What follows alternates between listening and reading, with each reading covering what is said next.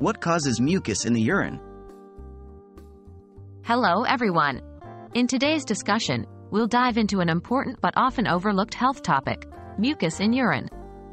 While it can be alarming to find, it's crucial to know that this is a common occurrence and can be linked to several different conditions, some more serious than others. What is mucus? Firstly, let's understand what mucus is. Mucus is a thick, sticky fluid produced by many parts of your body, including your urinary tract. Its primary function is to protect and lubricate various body tissues.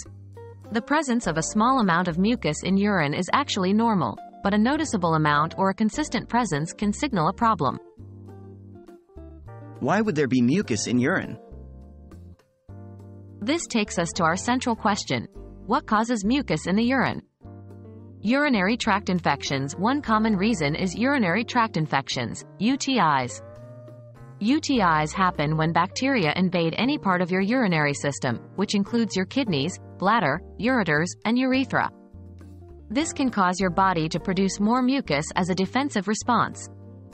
Sexually transmitted infections. Another possible cause is sexually transmitted infections, STIs.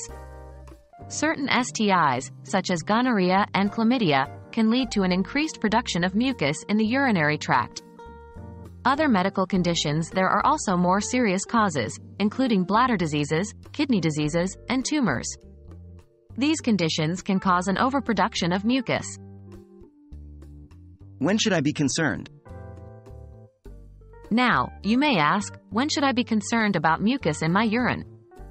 If you notice a consistent presence of mucus, especially if accompanied by other symptoms like pain, burning sensation during urination, frequent urination, or fever, it's important to seek medical attention. These symptoms could indicate a serious underlying condition requiring treatment.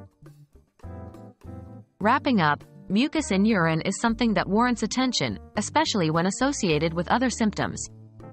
Your body may be signaling an issue that needs to be addressed. As always, the key to good health is staying informed, observant, and proactive.